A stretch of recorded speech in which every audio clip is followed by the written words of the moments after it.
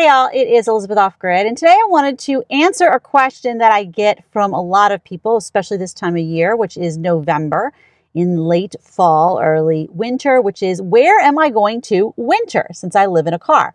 I have been living in a vehicle for over a year, so this is my second winter living in a car. I started out in a Honda Civic, and now I'm in an incredibly spacious Subaru Forester. So gigantic to me, even though I know a lot of people think it's way too small to live in full time. And I'm not planning to winter anywhere. And just like last fall, last winter, I'm going to be doing the same thing, which is where I don't go somewhere to winter.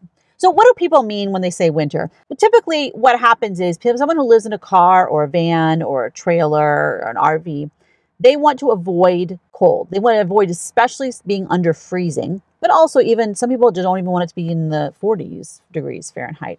So they go somewhere during the winter that's warm.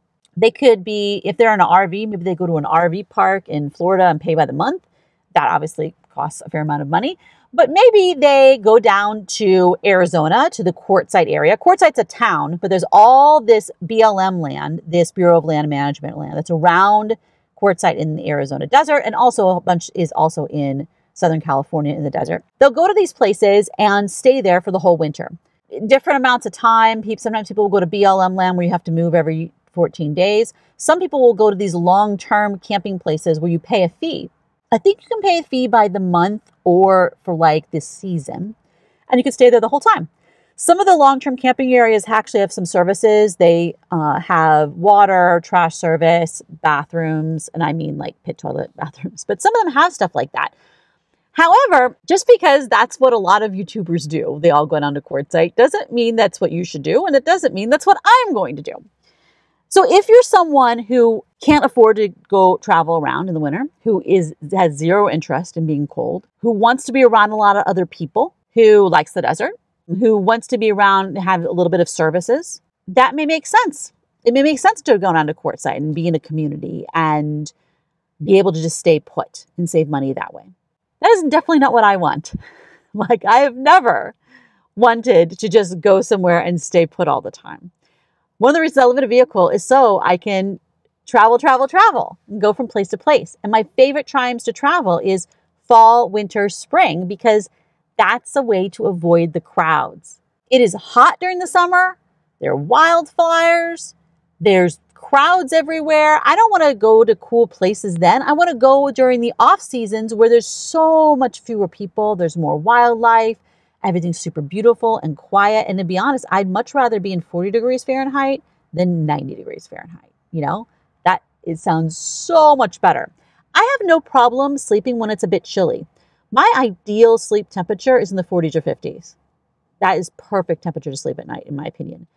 Last night it was in the 40s. I just have cotton blankets right now. I haven't even gotten my wool out, and it was great for sleeping the last couple nights.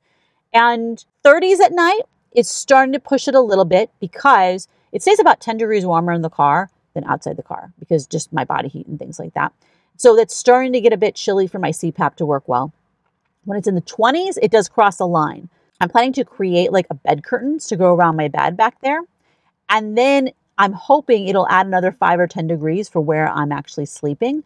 So if it is in the 20s or even in the teens, it'll be in the 30s or 40s actually where I'm sleeping, and the CPAP will work fine and I'll be warm and it'll be no big deal. If you don't have a CPAP, it's not as big of a deal because then you could just use blankets and stuff like that to keep warm. I'm not using a heater in here because having one of those, propane heaters or any of that kind of stuff, I think inside of a car is not my comfort or safety level. Maybe someday in the future, so I can go to more cold places in the winter, I'm going to get a trailer, like one of these super bare boned, under 1,000-pound trailers that are really just a bed inside of a little box. Because I could put in a diesel heater there, and then I could go to a lot of places that I can drive to with this car, with the Subaru Forester. This is a Subaru Forester Wilderness, so it's all-wheel drive and all the things, X mode and all that stuff. And they make trailers that are actually meant for Subarus so they can go wherever Subaru can go. And then I can go to those places and have heat at night. During the day, I'm fine not being outside, but it's more about, can I sleep and will the CPAP work? But yeah, I enjoy traveling in the winter. I don't want to go somewhere and stay put. I don't want to be around crowds in the middle of the desert where there's rats and mice trying to get into your vehicle and eat all the wiring and make nests. Like, that doesn't sound like a good time for me. And I also want to be going from place to place. That's the kind of travel that I like to do. I do plan to travel slower in the future, but I don't plan to go and just stay put. That's not the kind of vehicle living that I want to do. Now, it is definitely true that I avoid super cold places. If it is going to be negative 30 degrees Fahrenheit, like it was in places last winter, I'm not going to be there and trying to sleep in a place where you can get frostbite in 5 minutes. Like, no, that's not something that I'm going to do even for YouTube at this point. I would want a heater if I was going to go to a place like that. And actually, that's actually hard to even keep your car able to start and stuff, right?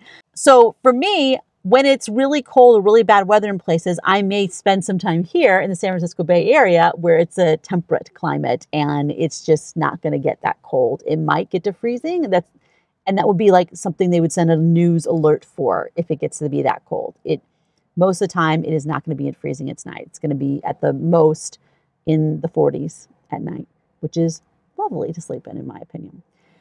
Now, someday I may have a place where I summer. This is something that I'm thinking about, is buying some land somewhere where it would be really good to summer, because summer, it's busy, it's hot, there are wildfires. That's the time of year where I'd like to be able to go to some place that is a lovely place to be, where I own land and I can kind of do a little mini homestead situation just for the summers, you know? It might be even, if I'm there for 3 months, I can even plant vegetables and stuff, right? I have a garden and get to do all kinds of things like that and do minor improvements on the land and, have a shipping container that I'm renovating or whatever. But I'm thinking it's not going to be somewhere that I live at all year round, because I want to travel in the fall and the winter and the spring. It'll be somewhere I spend the summer. Now, if I want to be somewhere where it is not hot, it's under 90 degrees Fahrenheit most of the time, that means it's got to be out by the coast, Pacific coast, or it has to be at very high elevation, or it has to be very far north, or some combination of those three.